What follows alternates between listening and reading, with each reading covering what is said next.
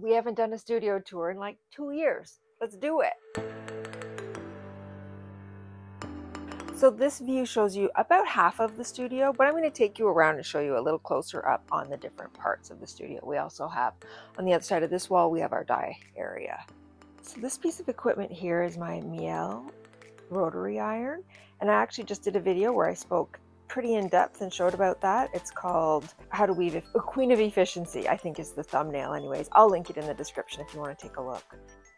And over here, this is where we pack up our products and whatnot. We have a nice counter here. We make our boxes here, and then we package things up over here. You know, we just use packing paper to pack with.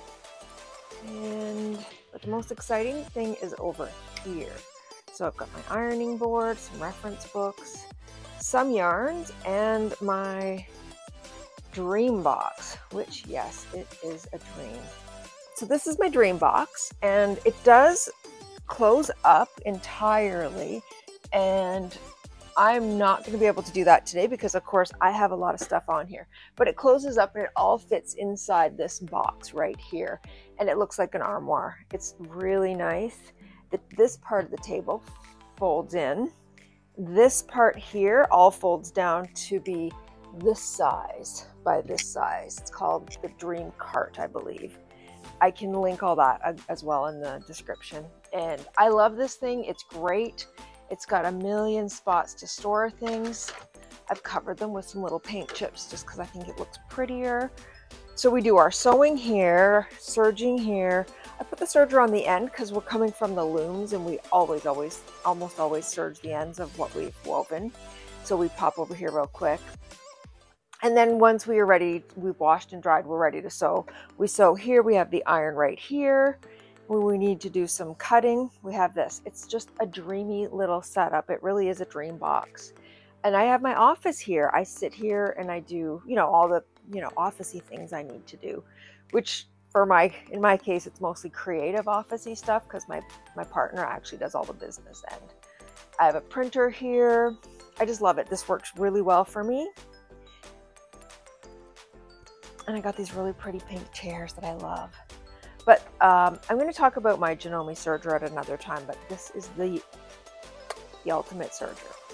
So one might say I have an obsession with scissors. I have scissors here, scissors on the other side, scissors beside the sewing machine, bucket of scissors here just in case, scissors on the ironing board, scissors beside the rotary press, a bucket of scissors here, scissors, I need scissors, scissors. Of course, every loom has a scissor, scissors.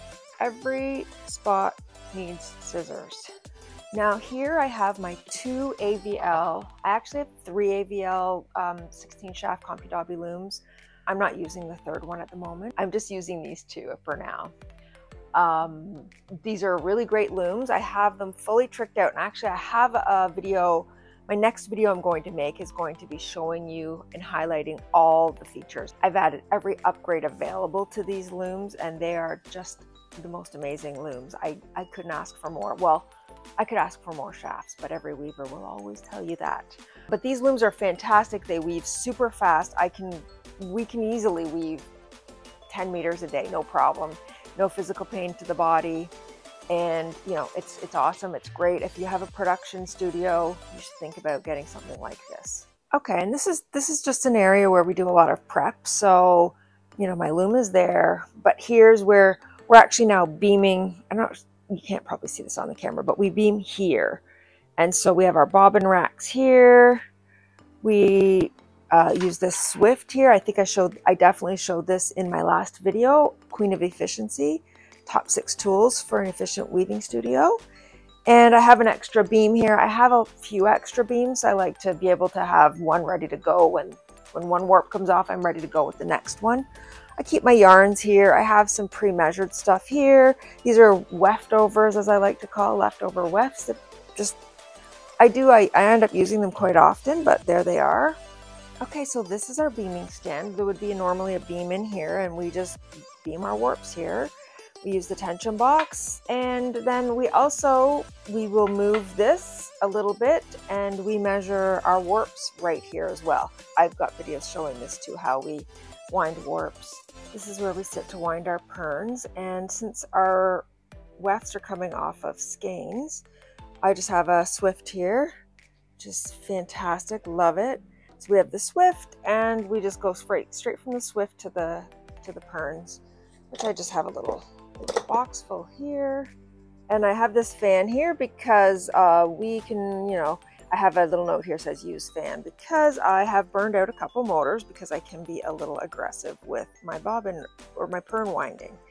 You can see the loom, you can get a good view here. You can see the DreamBox over there. Okay, now we're going to go around the corner. And now we're in the dye studio. So as you can see, we have a significant amount of dye, and it's just, I just never like running out, and I tend to get worried about running out of things, so I stock up. I don't want to run out of dyes. And then back here we have our Panda spinners, which I talked about in that other video again that I'm going to link. We talk more in depth about that. So we have 2 sinks here. I picked these up secondhand. They're great. We don't need fancy things here in the studio. But I mean, they're really nice sinks anyways, and they do the job really well. I use these constantly. Down here I have a bin of soda ash so that I have to if you do any dye work, you know what that's for. So we do the soda ash soak, and I have a vinegar soak here as well. We spin out in these spinners. I have 2 induction burners here. I find they're a lot faster than the stovetop, but the stove, we use it as well. I boil my yarn before we use it. I boil the yarn after it's been dyed. We like to get it really super clean. I have a studio washer and dryer in here. I don't use this for my personal use. This is all just studio. And I think that's about it down here. There's all kinds of crazy things happening in here. I store some dyes that I've pre-mixed here. If I've made too much, I just keep it until I need it next time, unless it gets too old. I love my studio and I'm quite proud of it. And if there's anything you want to know, shoot me a question.